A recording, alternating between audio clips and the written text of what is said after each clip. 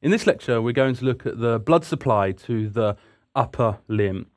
So really, it's going to be an overview of the blood supply. We'll look at the blood supply to the axilla, the arm, the forearm, and the hand. We'll look at the axillary artery, its three divisions and the various branches. We'll look at the brachial artery and its branches.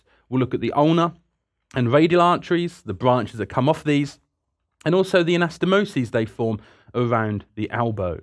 We'll then look at the blood supply to the hand and the superficial and deep palmar arches, how they're formed from the radial and ulnar arteries, and how they give rise to blood vessels that supply the digits.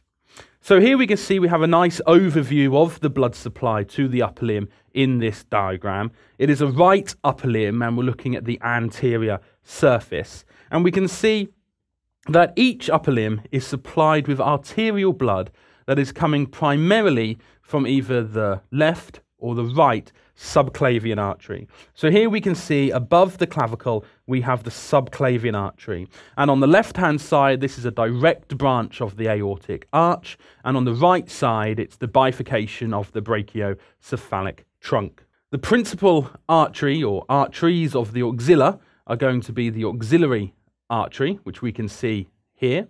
The axillary artery, as we know, is the direct continuation of the subclavian artery. And then it passes down into the arm as the brachial artery, and then this divides in the forearm to the radial and ulnar arteries. And then when we pass into the hand, we can see we have these deep and superficial palmar arches. So all of these blood vessels are originating from the subclavian artery. It passes down into the axillary artery, which then becomes the brachial artery. The brachial artery then bifurcates into radial and ulnar arteries, and here we have those superficial and deep palmar arches. So we're going to look at the details of all of these blood vessels.